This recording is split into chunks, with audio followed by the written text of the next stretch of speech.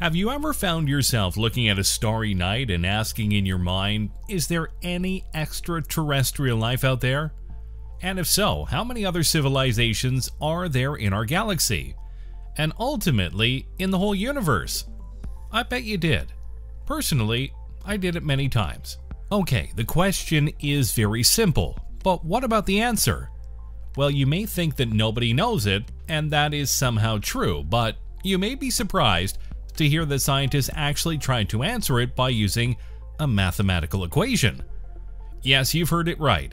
There is a mathematical formula that attempts to estimate how many other civilizations there are in the universe.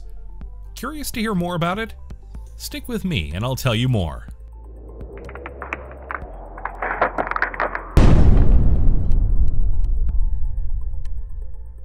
Since the very first moment scientists started to look at the sky, they also started to wonder whether we are alone in the universe or not. Astronomers always had different, and sometimes radically different, opinions on this topic. There are several reasonable arguments used by both sides to support their respective opinion. Those who claim there are other civilizations out there simply point out to the huge number of stars and galaxies in the universe, predicting that it's nearly impossible that there is no other planet with intelligent life except from us. On the other hand, those who claim we are alone in the universe point out to the fact that we have never received any message from other hypothetical civilizations, and this seems very unlikely, because a very advanced civilization should have been able to show its presence to us somehow. There are many other arguments in favor of one hypothesis or the other. For instance, experts also claim that the average lifetime of an intelligent form of life is very short. So a hypothetical civilization could have already existed in the past, but it's now extinct, and this is why we don't see them now. All of this is to show you that in order to answer this big question, there are several factors we have to take into account first. But we are lucky, somebody already did it for us. The guy who did the work for us is Frank Donald Drake, one of the most prominent American astronomers involved in several important projects for the search of extraterrestrial life. For instance, you may have heard about the SETI project.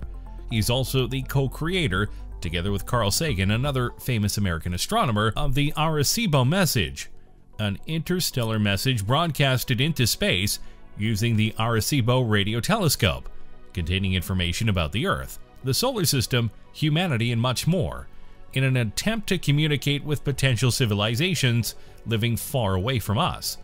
But let's go back to our main question. How many other extraterrestrial intelligent civilizations are there in the universe? As we said previously, there are several factors to take into account when we try to estimate the number of civilizations in the universe. In 1961, Drake tried to list all three factors, summarizing them into a formula known as the Drake equation. The equation is very simple. The number of civilizations with which we may communicate in our galaxy, indicated with n, is just the product of this bunch of variables. Okay, I know that's a lot of stuff, but don't freak out. Just stick with me and in a few minutes everything will be crystal clear. Let's start from the left of the formula. The first parameter, r star, is the average rate of star formation in our galaxy. In simple words, it tells us how many stars form on average in our galaxy. That makes sense. The number of possible civilizations, n, will depend on the number of stars. The more frequently new stars form, the higher r star, and the higher the chances of other forms of life to appear. I see what you're about to object. Well, but not all stars have planets. Indeed. In fact, this is exactly what the second parameter of the equation, Fp, takes into account. Fp is the fraction of stars that have planets orbiting them. This is very simple. It's a number between 0 and 1. When Fp equals 0, no star has planets. If Fp equals 1, all stars have planets. Of course, the real value of this parameter will be something in the middle. For instance, if Fp equals 0.5, it means that only half of the stars in our galaxy have planets. Easy, right? And again, I know what your next objection is. Okay, but not all planets are habitable. That's right. Life could not exist on extremely hot planets like Venus, where temperatures reach insane values, even 480 degrees Celsius. nor on very cold planets such as Uranus, where temperatures can be as low as -200 degrees Celsius. Yes, you read it right. This is because in order for life to exist, a planet must be in the so-called habitable zone, a certain region around this star where temperatures are just right for water to exist in the liquid form. Not too hot, not too cold. So the next question would be, how many of those planets are actually in the habitable zone? And that's what the next parameter in the formula, NE, tries to address. NE is the number of planets, on average, per star where the conditions are just right to support life. For instance, we know that in our solar system, NE equals 1, because we have only one planet with life. Now you should start to become familiar with the process. Every parameter in the formula raises a question that leads to the following one. So what about the next one?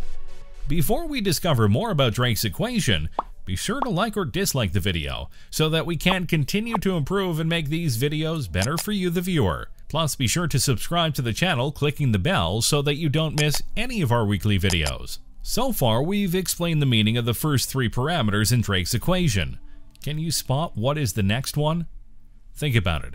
If a planet is located in the habitable zone, it doesn't necessarily mean that there is actually life on that planet. And that's why we add the next parameter, FL. FL is a number between 0 and 1, telling what is the fraction of the planets in the habitable zone that could actually develop life at some point. If we feel very optimistic today, we can say FL equals 1, which means that 100% of the planets in the habitable zone have developed life at some point. If we say FL equals 0.5, it means that life appeared only in 50% of them, and so on. It's quite easy now to guess the meaning of the next parameter. In fact, with this equation, Drake wanted to estimate the number of civilizations in our galaxy with which we could communicate. This implies that we are only taking into account forms of life that are intelligent. Otherwise, you would have a hard time trying to communicate with a civilization consisting of bacteria only.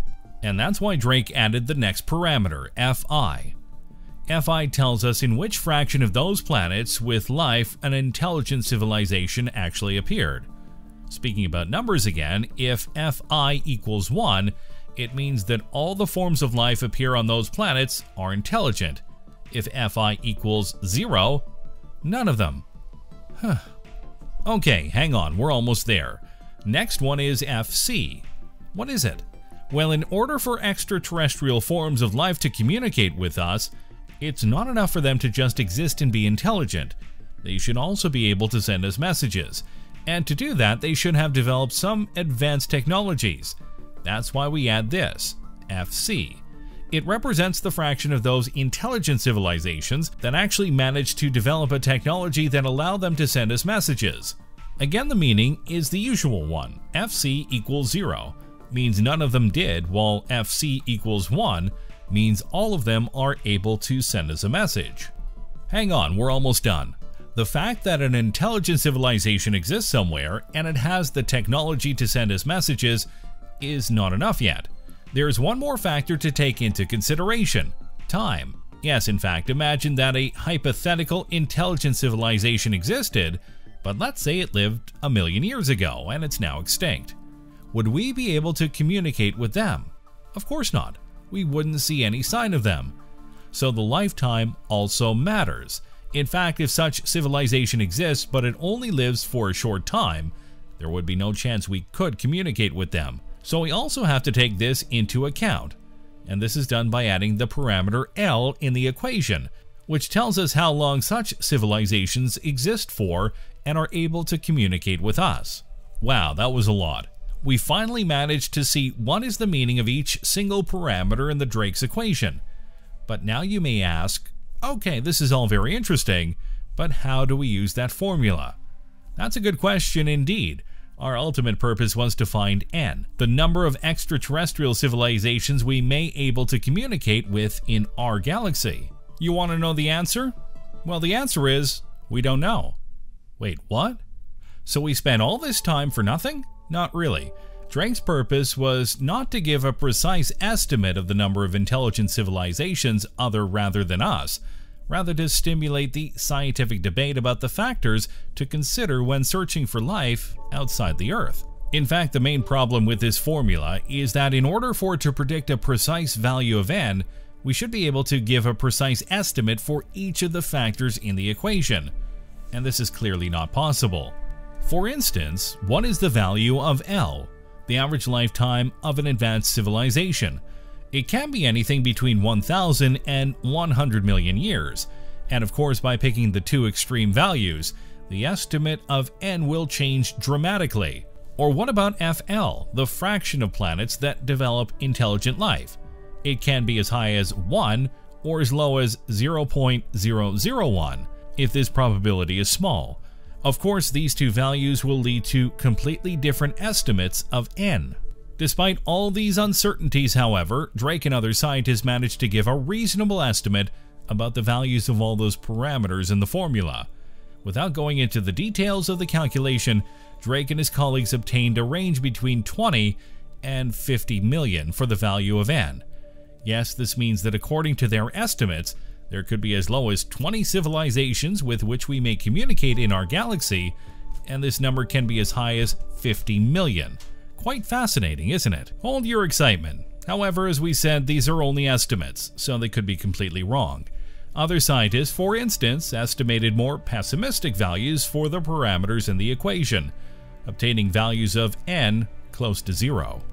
So in the end, this is a very difficult exercise, and nobody can really predict what the true value of n could be. There is, however, one thing that we know for sure. N cannot be exactly 0. Why? Because we know that there is at least one intelligent civilization that arose in the universe. Guess who we're talking about? Yes, humanity. In fact, the very fact that we humans are here implies that it must be possible for other civilizations to be out there as well. It's true we haven't found them yet, and we don't even know if they actually exist, but it's still very fascinating to think we are not alone in the universe. And who knows, maybe it's only a matter of time and one day we will finally receive a message from a distant star. That would probably be one of the most important days of our history, and it will be remembered as the day when we finally answered one of the most mysterious questions. Are we alone in the universe? That's all for this video. Thanks for watching, everyone. Did you find Drake's equation interesting? Do you find Drake's estimate reasonable? Do you think we are alone in the universe? And if not, how many other civilizations do you think are there?